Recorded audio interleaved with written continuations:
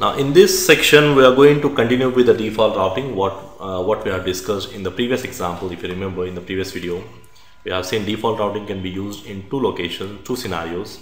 Either if you want to route any packet to internet or even at the end locations. Now in this lab what you are going to do is we are going to assume that this is my end location, the router 1 is my end location. And if you verify from the router 1 to reach 192.168.2 network, I have to go via 10.002. And similar way, if I want to go to 192.168.3 network, I have to go via 10.002. And even if I want to go to 11 network, I should go via 10.002. Now here if you see, the common next hop is the same. Now either I can write 3 static routes like we did in our previous example. Remember, we can write 3 static routes, or I can write one single default route, because anyway wherever you want to go you have to go via common one direction only, and this is the exit router which is having only one direction, so I can use default route. So that's what I'm doing here. On the router 1 I'm going to use default routing, and the same thing I'm going to do on the router 3 as well as on the router 3. So why? Because here even in the router 3 also, to reach 192.168.2 network, the common next hop is 11.001, and to reach 192.168.1 network, the common next hop is 11.001, and similar way to reach 10 network, the common next hop is 11.001. So to reach all the destinations, the common next hop is 11.001. So which means on the router 1 and router 3, instead of using 3 static routes, I'm going to use one default route. Okay, so that's how we are going to verify. But on the router 2 we are going to use static routing, because to reach this network you have to go via 10.001, and from the router 2 to reach this network you have to go via 11.002. that's the next hop. So that's the reason I'm going to use static routing on this scenario. Now you can assume that these two are the end locations with a common next hop, and then the router which is in the middle, which is having multiple destinations, we use static routing.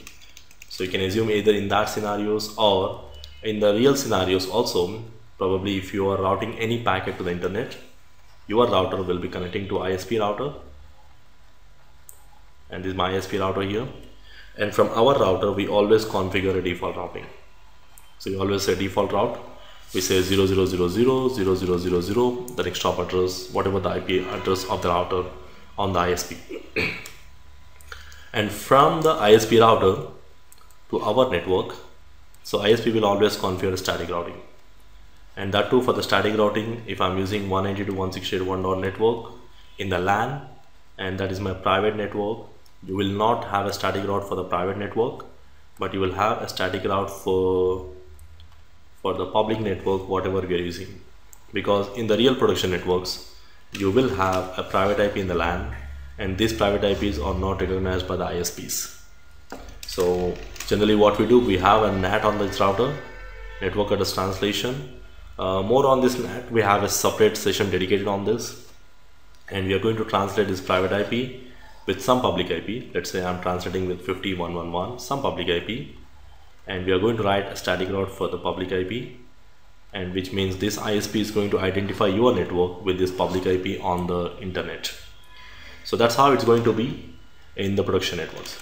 So but here we are not using NAT here, we are not using NAT, any kind of NAT, and we are not using any public IPs here. So we are just having a static route from here to here, because we are not connecting to a real internet also here. But this is the typical real production network scenario. Now you can assume the same scenario like that. You can assume this is my ISP, and from the ISP we are going to configure a static route. We are going to configure a static route for the customer, and assume that this is my customer having a default route towards ISP, is another customer having a default route towards ISP. Now we can assume like that, but at the end we are not using any real internet, or we are not connecting any real internet connections here. But we'll verify how the default routes are going to behave once we do the configuration. Now on the router 1, the prerequisite for this lab is you need to have some IP addresses pre-configured in the lab, just like we did in our basic scenarios. And I don't have any of the routing here. I just have the basic IP addressing, and all the interfaces are up and up. So we're not going to use static routing in this scenario here. Instead of using static routing, we are going to use default routing or the end locations, that is on the router 1 and router 3. So let's go to router 1. Now to configure default route, we need to say IP route. Instead of writing a destination prefix, we just need to say 0.0.0.0, 4 zeros, and then the subnet mask also 4 zeros. It can be any subnet mask. And then we are going to write the next hop IP address. So in my scenario, the next hop IP address will be 10.002. So 10.002. Now once you add this statement, if you verify the routing table, you should see one entry will be added in your routing table here. That is a static default route. You'll see something called S star, S asterisk, and then this 000 represents, it can be any destination and it can be any subnet mask. Anything unknown packet will be simply send it to 10.002. That's what it is going to say. Let's do the same thing on the router 3 also, because instead of using static routing on the router 3, I'm going to use default routing. So IP route, destination network ID. So you see the diagram on the left side, destination network ID is 0000, and whatever be the subnet mask, and the next hop address is 11.0.0.1. That's the next hop. And if I give show IP route, you can see S asterisk, and to reach any destination it's going via 11.0.0.1. Now on the router 2, we are going to configure a static routing on the router 2, because we don't have a single route, we have multiple routes. So I'm going to verify show IP route, and then on the router 2 I'm going to say IP route. If any packet is destined for 192.168.1 network, 255.255.255.0, the packet should send to 10.0.0.1. That is router 1. From the router 2 to reach 1 network, the next hop address is 10.0.0.1. And then if any packet is destined for 192.168.3 network, I'm saying that it should be sent to 11.0.0.2. That's the next hop. So mostly if I assume this is my ISP router, if I assume it's an ISP router, then you have a static route for the public IP address, whatever you're using. We don't have a static route for the private IP. So here I'm doing it because we're not using a real kind of setup. You have a static route for the public IP, and this router will be doing NAT, network address translation, which is translating your 1 network to some 50 network, and you have a static route for the 50 network. So more on this, we'll be getting into that in our NAT session separately. So we'll come back to this kind of implementation in our NAT labs also. So let's verify now. So the verification point of view, the basic thing is I should be able to access 1.1 from 1 network. I should be able to communicate with 192.168.2 network, and also I should be able to communicate from 1 network to 3 network, and also I should be able to communicate with 1 and 2 and 3 network. So all the 3 LANs should be able to communicate with each other. So let's go to any one of the PC here, 1.1 on the first network. And to verify the IP address, we can use ipconfig, and then I'm going to use 192.168.2.1. I'm trying to ping from 1.1 to 2.1, 192.168. I should see the reply.